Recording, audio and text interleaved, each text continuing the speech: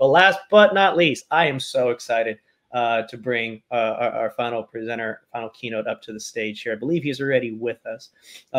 Has a very storied career and has a really interesting presentation he's about to show you. Patrick Lee, again, serial entrepreneur, has been a founder of 6 startups in his life, exited 3 across 3 different countries, including what little review site for films called maybe Rotten Tomatoes. Maybe you've heard it before, where he was a co-founder and former CEO. He's currently the managing partner over at PKO Investments, and he's also an advisor to multiple companies out in the world. Patrick, thank you for joining us. Thanks for your patience. It's been a great day, but we're finally getting you to the stage. So thank you for being with us today. How you doing? Good. Thanks for having me, Martin. Oh, fantastic. Well, I'm going to disappear into the ether. I'll let you get to it. I know you got some slides and some presentations. So this is the last session too. So, if you have a hard stop, let me know, but we can run as long as you feel comfortable. But otherwise, we'll let you take it from here. Everybody give a warm welcome to Patrick Lee. Great. Sounds good. Thank you all. All right. I guess I'll get started. Can you see this? Oh, yeah. Perfect. All right. I'm going to disappear. Show is yours, sir. All right. Take it away. So thank you. Hi, my name is Patrick. I'm a co-founder and founding CEO of Rotten Tomatoes. And today I'm going to talk about focus. My story began the summer of 2019. I was volunteering as an entrepreneur in residence at Blue Startups, a tech accelerator in Hawaii. There, I worked with 7 different startups daily over a period of 3 months. And the advice I gave to each of them over and over again was that they were all trying to do too much, that they needed to focus. Over the course of hammering that point in, I realized that I had not followed my own advice, that I had not been focused with my last few startups. I'm a serial entrepreneur. I've started 6 companies, of which Rotten Tomatoes was a 3rd. The companies where I was focused worked. The ones where I was not focused failed. And when I looked around at every successful company I could think of, every one of them started off focused. And that's when I realized that being focused is the most important trait for a startup to have. Ironically, almost everyone gets this wrong, and it's why so few startups make it. But why do so many entrepreneurs make this mistake? Entrepreneurs believe they can do anything, so they want to do everything. It's actually harder and against their nature to focus. Too many features, too many categories, too many markets. They want to be everything for everybody. You can spot the worst offenders a mile away by looking at their deck. They have a competitive landscape slide. On one axis, they have their company and their competitors.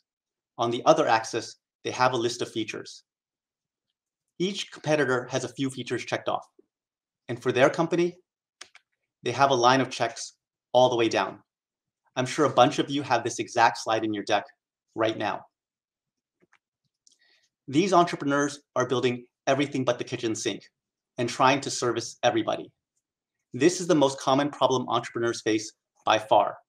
They are not focused. So what is focus? Focus is answering one question as quickly and cheaply as possible. Do people want this? The goal is to get to product market fit, which I define to be when a product is so good that people tell other people about it without being asked to. In other words, the product sells itself. Think of the recent Netflix show, Squid Game. With Rotten Tomatoes, for example, we saw early signs of product market fit when 1. The site was featured on Netscape and Yahoo. 2. Roger Ebert listed Rotten Tomatoes as one of his favorite movie websites in a magazine article he wrote. And 3. We saw a spike in traffic the day Pixar released A Bug's Life, and it turned out that that traffic was coming from Pixar. People wanted our product. And because of these early signs, we went out and raised money to run Rotten Tomatoes as a real company. I like to think of finding product market fit as trying to start a fire. Being everything for everybody is like sunlight hitting the earth. It provides light and heat, but isn't enough to start a fire. But what happens when you add a magnifying glass? By focusing the sun's rays to a single tiny point, it is possible to start a fire. Now imagine your resources as the sunlight. By focusing your resources on a tiny point, it is possible to find product market fit. And one important thing to remember about fire, it spreads. If everything falls into place just right, you could end up with a forest fire. That's Facebook, Amazon, Google. Their fires are so big, you couldn't put them out even if you wanted to. So how do you focus your resources? You reduce scope, cut away until it's one feature, one category, one market. This is the opposite of building everything but the kitchen sink. For feature, pick the feature that is the main reason why anyone would use your product. For Rotten Tomatoes, that's the tomato meter. You can get rid of everything else on the site and it still 95% works. For Twitter, that's the tweet. Category. Choose the category that makes the most sense for your business. For Rotten Tomatoes, that was movies. Market. Go for the lowest hanging fruit. The smaller and more niche the market, the better. For Rotten Tomatoes, we initially started with hardcore movie buffs. At the start, entrepreneurs generally have extremely limited resources. So reducing the scope of the problem increases the chance of success. Not only does it allow you to do things faster and cheaper, it ends up being a better product too. One way to tell if you've cut enough is to see if you can explain your product in 15 seconds. If it takes 5 minutes to explain, it's too complicated. For example, Rotten Tomatoes is a site for movie reviews and news. We save users time and money from not seeing a bad movie. We do this by aggregating reviews from professional critics in one place and then giving you a score based on the percentage of critics that recommend seeing the movie. A product that you can explain will spread. A product you can't explain won't. Before Rotten Tomatoes, I had a design firm called Design Reactor. We provided web design, 3D design, and print design services for any type of client. We were super unfocused. However, we quickly realized that 3D took way too long to render, and print took too long to wait for color proofs. So we focused our services down to just web design. And after we landed a contract with Disney Channel, we focused our market down to just entertainment. Once we were web design for the entertainment industry, everything fell into place. Our portfolio made sense, we were able to charge much more, and we never had to cold call again. And the money we raised for Rotten Tomatoes, it came from the clients we had from our design firm. The best products and best companies do primarily one thing at the start.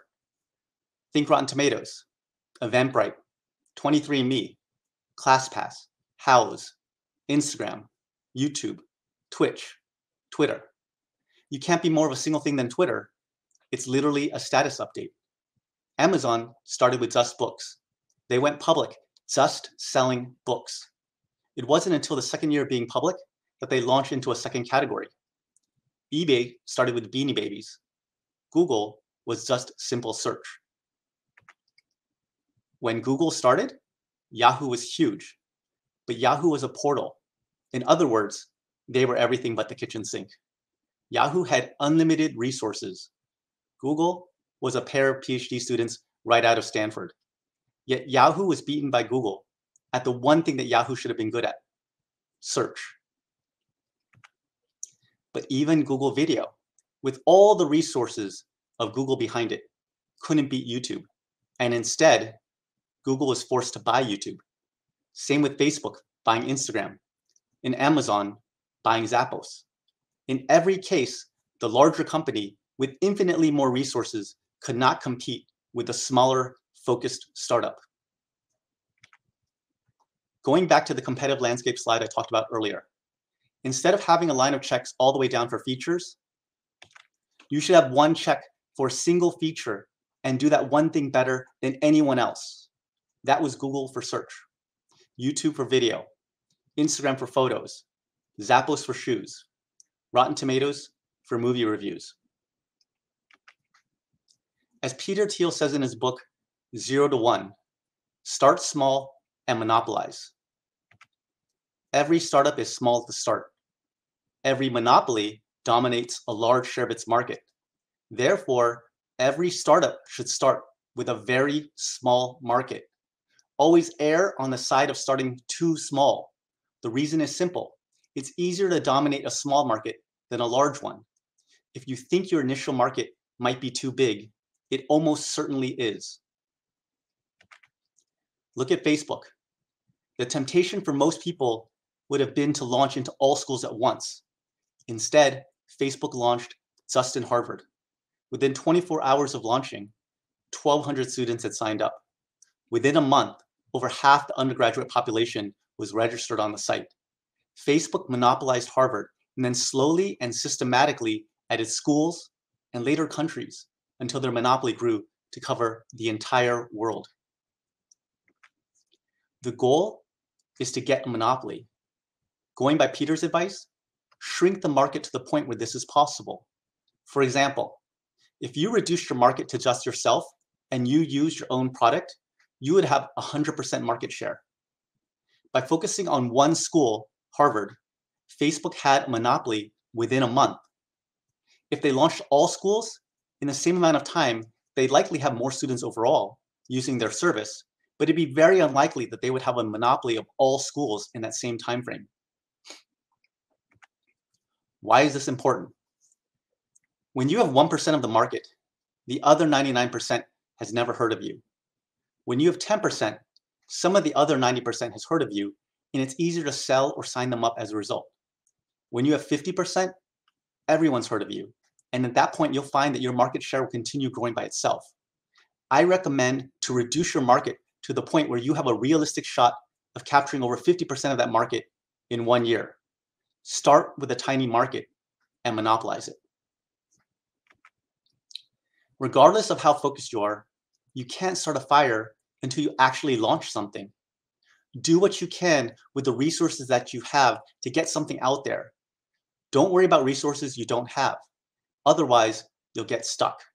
Without money, you're stuck trying to fundraise. Without tech people, you're stuck trying to hire an engineer or find a technical co-founder. Rotten Tomatoes went from idea to launch in 2 weeks by one person, our creative director at Design Reactor, Sen Duong. Sen was not a coder, so he built the website using static HTML.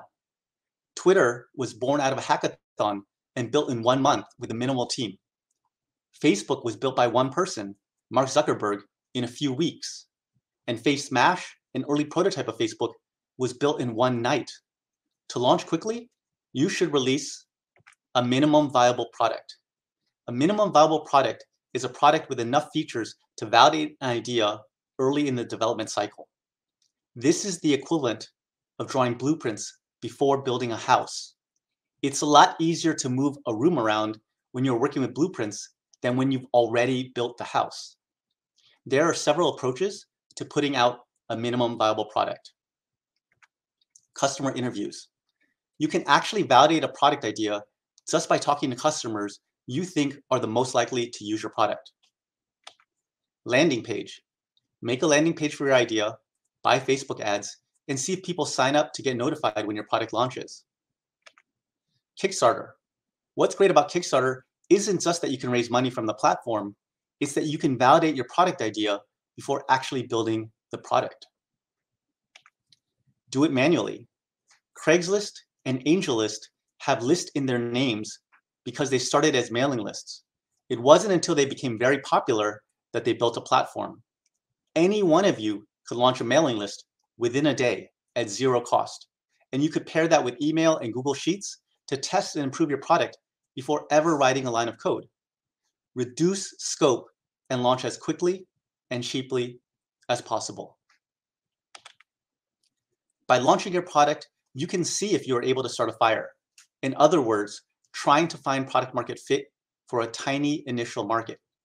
But what happens if it doesn't light?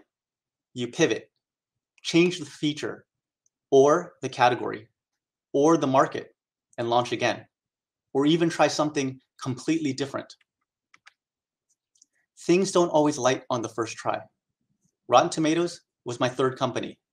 Mark Zuckerberg did multiple startup projects before Facebook. Max Levchin did multiple startup projects before PayPal. ClassPass originally tried to be Groupon for fitness classes. YouTube originally tried to be Hot or Not with video. Justin TV pivoted to Twitch. Odeo pivoted to Twitter. Does focus always work? No. Being focused does not guarantee success, but being unfocused guarantees failure. Look at Quibi, which raised nearly $2 billion, or more recently Fast, which raised over $100 million. Both prematurely scaled before finding a viable business model and failed in record time. Or even the drama around WeWork. What was the first thing they did after they fired their CEO? They cut all their non-core businesses. In other words, they focused. But these examples are all of companies that got big enough to be noticed. The majority of unfocused startups you'll never hear of. They struggle in silence, which leads me to my next point. Stress. Stress goes hand in hand with entrepreneurship. It's natural when it's your own thing. You will put in 110% and care more about your company than almost anything. You carry the weight of protecting your employees, investors, clients, users, your company's brand, your reputation. The 3 startups I did after Rotten Tomatoes all failed. Combined, I spent over 14 years of my life and nearly $7 million in funding. Looking back, my success with Rotten Tomatoes made me try to do too much. I was unfocused. And as a result, all 3 times, I was unable to start a fire. The stress I endured during that time led to mental, physical, and emotional problems. I was suffering from insomnia, shortness of breath, even full body rashes, all due to stress. There have been startup founders that have committed suicide, all due to stress. Stress is one of the main reasons why founders start fighting with each other and taking their startups down with them. And why am I talking about stress during a talk about focus? Because the good news is that being focused reduces stress. A huge source of stress is being unfocused and biting off more than you can chew. You get stuck and everything is harder, takes longer, and costs more money. Reducing scope and focusing makes things easier, faster, and cheaper, which leads to less stress and better mental, physical, and emotional health. It's better for you and it's better for your company. I'll end with a quote from Steve Jobs. People think focus means saying yes to the thing you've got to focus on, but that's not what it means at all. It means saying no to the 100 other good ideas that there are. You have to pick carefully. Don't say yes to 100 things and end up being unfocused. Take that magnifying glass and focus all your resources to a single tiny point. One feature, one category, one market. Now get out there and start some fires. Thank you. Wow, Patrick, thank you for that. The Steve Jobs quote. I mean, just all of this. Thank you. Like the audience has been going nuts. All of this has been such a resonating message. And we give a talk. I host an event quarterly called Idea Fest, where we're taking a lot of these focus points that you're talking about. It's how do you drill down? And you said it in an interesting way too. It's like one feature, one category, one market. Where I've kind of phrased it as one problem, one customer, one solution, one way to make money with one killer feature. So yes, this is something that is a big dilemma for a lot of our founders right off the bat. They get, just to your point, they come in with a cloud of ideas. It's hard for them to parse out what to prioritize, and they want to do everything for everybody all the time. But if they do that, they don't do anything for anybody well at all. So, out of all this, my first thought, or my first question, if you do have questions, audience, by the way, please drop them in the chat. I got a view over here. I can see them because we want to hear from you all as well while we still have time. But my first one is, before a founder even starts, it's a question I like to ask guests that we have on events like this. It's like, what would be that first piece of advice you give before they take even the first step forward? I would say one of the best ways to focus is to start with the problem. Figure out exactly what problem you're trying to solve, And then I think the second step is to figure out exactly who you're solving this problem for. A lot of times I see people do things kind of in reverse, where they're like, "Oh, I have this cool technology." Then what am I trying to solve? They don't know. Who am I trying to solve this problem for? Oh, everybody. And like when you start like that, and then, you know, even if they're doing customer surveys, rather than using that to narrow things down, it ends up being the opposite. And they talk to a lot of people, and then they try and do everything that everyone asks.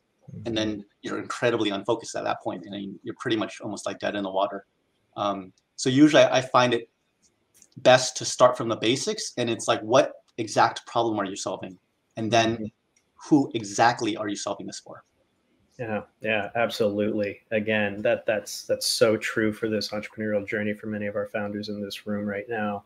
And it's giving me all these. You ended with that Steve Jobs quote, right?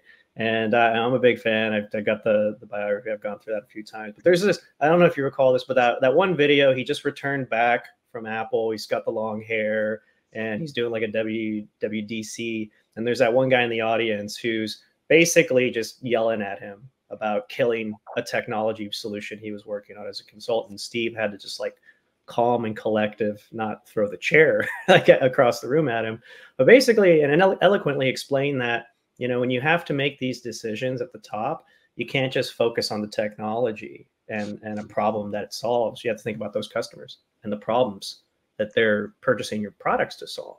And it was it was just like a big aha moment for the room. 2,000 people in that audience. And it kind of made that guy look with egg on his face. But otherwise, it's a really great example of that. And then again, you talk about what he's done, you know, the famous Punnett Square that he did, where it's just, all right, we're cutting all these products. We're just focusing on 4 categories. And that's it. Hyper focus. But everybody tries to aspire for that. But, you know, he was also a result of the stress. You know, it ended his life prematurely. And our CEO, John, gives a really interesting talk on managing this too. I know he was excited about hearing this as well. So another thing to focus on the well-being, because in focus helps. But is there any practices that you do in your day, or thing that you advise maybe the startups that you work with on how to maintain that mental wellness while they're building, while they're enduring all the stress that comes with launching a company? I mean, the number one thing is focusing and not trying to do too much. That is just for people who are trying to do too much versus someone who's extremely focused. I mean, you know, it's going to take 3x the resources, time, money, everything, or more when you're unfocused. So that's the number one thing is like do less and actually have more. But then besides that, you know, the simple things like get enough sleep. You know, try to get 8 hours a day if you can. Diet, exercise, you know, still maintain contacts to like friends and family, you know, as much as you can, like realistically can. I think when people get really busy, they tend to put everything in, which is not a bad thing, but to the point where they lose connections to their friends, their family, and then they end up with people that they can't necessarily talk to as much. Like when things are going bad, sometimes it's hard to talk to your employees about it. You'll freak them out. You know, if you talk to your co-founders about it, they have the same problems if it's work related, you know. But I think, you know, a lot of things too, in terms of stress and stuff, you know, a good night's sleep can solve a lot of things. When you're like, feel like everything's crumbling around you, go and take a long nap and you'll probably feel a lot better. Oh, I couldn't agree more. I've been there. You know, with companies that I've worked on and launched, it's like, you forget. You drink too much coffee maybe, and like you've been up for a day straight trying to get that deck out the door. Sleep can help a lot. Exercise can help a lot. Talking to somebody that loves you certainly can help a lot. Let's go. Let me get some questions from the audience, and production team behind the scenes. Feel free to ping me on time as we have it. I know it's the last session, so definitely want to make it worth it. Riva in the audience is asking, managing in terms of management, and kind of juggling that as you're starting to grow. Like, how do you cut that noise from management and by management when it comes to just adding to your focus, reducing load, while you're also managing the team, right? Like, is there any things that you've seen in your experience that help with that or can reduce that? I would say a lot of times for focus, it's really important for everyone to be aligned at the top. founders, executive management, etc., is to try to get them all together. And really, I feel like sometimes it's easier. It depends on the stage you are, but like rather than think about cutting things, even think about, again, going back to basics. What's the problem? Who are you solving it for? And then what is the best solution that you can come up with in a realistic, like a time, money, resources standpoint to solve it, rather than, hey, we have these things, we have like these 20 things, which ones do we cut down? When doing that may not properly be solving the problem or solving it for who you're, or who you're solving it for. So I think, and then once you can make sure everyone is aligned on that vision, and generally I think it's easier to align when you're not doing too many things. When you're doing lots of things, everyone may have their own part that they like, and they'll be pushing these 5 different directions. And if you're like, well, we only have one direction because we're super focused, it makes it easier for everyone to move in that same direction. So I think trying to get everyone together, get to a point where you are focused and you're like, what's that one thing we're doing? What's that one thing we're solving? Then, and once they're aligned, I think it trickles all the way down where every level will know, like, here's the direction we're going in, and everyone can move in that same direction. Got it. Yeah. And just communication right at the top on there. We got John. Got a guest appearing by John. What's going on? Yeah. Sorry to interrupt, but I just, No, this please. is we're kindred spirits here, Patrick, where we are always trying to instill that into founders, right? It's like focus, do 1 or 2 things well rather than trying to do 10 things decently. Right. And we were talking about this a little bit earlier with Andrew from Reich. I think that the $1 billion question is how he phrased it, right? It's like, how do you, all of us like have this idea of like, okay, we're going to solve this problem for a customer, right? And there are a couple of different use cases that we sort of have this like large bullseye of, right, it seems like there's something here in this general vicinity. It's figuring out how do you get from that general vicinity of problems and then realizing, okay, this is the feature, right? And again, this is the $1 billion question. Anybody that knows the answer to this question will be minting billions, right? So, but yeah, just your opinion, like how can they find that, decide what's the ancillary thing that we shouldn't be focusing on, and what are the 1 or 2 things that we should focus on? So I would say 2 things there that I would recommend. One, it's totally fine to A/B test or ABCD test, try out different things. It doesn't mean you pick out one thing and you don't do anything else, but you don't want to be A plus B plus C plus D, for example, right? Like I like to say, you can be a spoon or you can be a fork, but don't be a spork, right? Like people don't need sporks. Or, you can be a knife or a screwdriver or whatever, but you shouldn't be a Swiss Army knife. Like not a lot of people, like way more people need knives than like people need Swiss Army knives, for example. That's one. The other thing is, it's very helpful to talk to customers. Like if you're like, here's the problem, here's who we strongly believe is the problem that we're solving the problem for, we'll get out and try and talk to some of those people that you think you're solving the problem for. Right. Even hypothetically, even if let's say you had to spend money and you got 50 people, you gave them each a $20 Amazon gift card, that's $1,000. And I guarantee you, if you even did an interview to like 5 of them, 10 of them for half an hour to an hour, you probably already can answer a lot of your questions before you built anything. And if you talk to 50 of them, like I'm pretty sure by the end of that, you're going to have a pretty good idea of, is this actually a problem for them, like a burning problem for them? Is your solution actually something that seems likely that they will use, right? And that's only $1,000 and maybe 50 hours. So you could probably do that in a week of your time, like assuming you did an hour per person. And that's a lot cheaper and faster than like, hey, let's go out and like hire a bunch of engineers and hire this design firm and build it. And 6 months later, you spent a good chunk of your life savings to then put it out and then be like, oh wait, no one actually wants this. Oh, wow. Looks like we may have lost Jonathan's connection real quick on that. We'll get Jonathan back. Let's take another question from the audience. Simon is asking, not only on focus, but that work-life balance that you're talking about. How do you prepare for that while you're just on the precipice of growth? Maybe you've just closed a big round, you're about to hire a bunch of people, and now it's really starting to pick up. Like, is there any tips or tricks that you've seen that can be helpful for founders that are about to cross over that hump? Yeah, I mean, I would say two tips there. One, I actually think it's best not to expand too quickly. Like I tend to be more conservative and go hire more slowly overall, because I feel like sometimes when you expand too quickly, it's hard to maintain kind of your culture, and then you run into problems too if things don't go as well as you expected, and then suddenly you know it's much easier to hire people, I feel like, than to let people go.